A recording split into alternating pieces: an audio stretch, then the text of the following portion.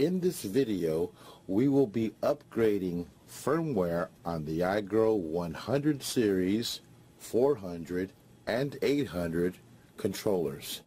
Now to do this, we will follow our four-step process. We will 1. Retrieve your current firmware version, 2. Save configuration, 3. Upgrade the firmware, and 4. Restore the configuration. Now to retrieve your current firmware version, you would do the following from the home screen. You would hit OK, then you would go to System Setup, then you would go to Advanced Setup, and then you would hit Unit Info button number 4. Now on the screen you can see the version number as well as the firmware. Your firmware will either be M or C or VCM or VCS, and the current version is 1.0.2.2. Now our version here is 1.0.1.1, which needs to be upgraded. Hit the home button, and we want to save our configuration. Now to save it, we'll hit OK, and we'll go to System Setup, and we'll go to Save and Restore number 2. Save and Restore Config. Now you want to go ahead and insert your USB in the back of the controller on the USB port farthest away from the back of the board. And once you have it inserted, you want to go ahead and save your configuration to the USB. And for this example, we'll use I as our saved configuration and hit OK. Now to confirm that this configuration has in fact been saved, just go ahead and hit Restore Configuration from USB, and as you can see, our I configuration that we saved is right there populated on the screen. So we have our configuration.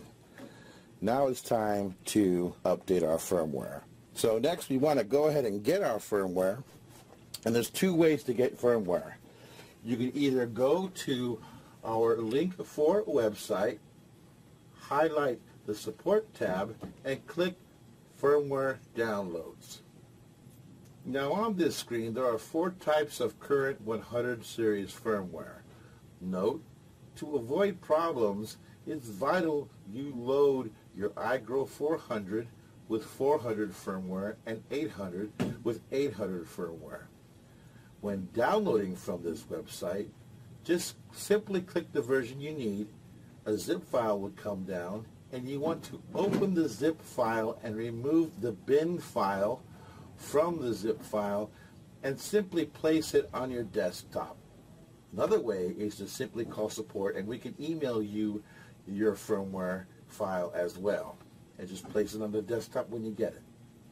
Now once you get the file, you'll need a USB, preferably one that's been reformatted, empty, or even new. Open this USB and you will create a folder and name the folder PRG. Next, you will insert your bin file into the PRG folder, and the file has to be in the PRG folder in order for the controller to recognize the process you're initiating. And updating firmware is what you're trying to initiate. So once you confirm that this bin file is in the PRG folder and they're both on the USB stick, pull your USB from PC and insert it on the USB port on the controller farthest away from the back side of the control board. And now we're ready to upgrade. Now to update your firmware, simply hit OK, System Setup, and then we want to go to Advanced Setup number 10, and then we want to begin bootload. And begin bootload, yes. And right now our bootload is initiating.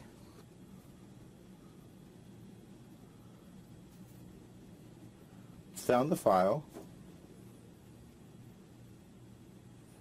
It's got a valid checksum. And our write is complete.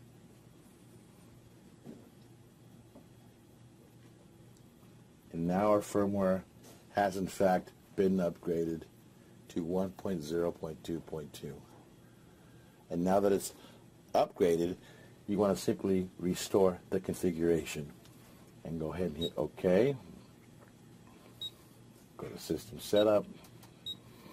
Go to Save and Restore. Save and Restore Config.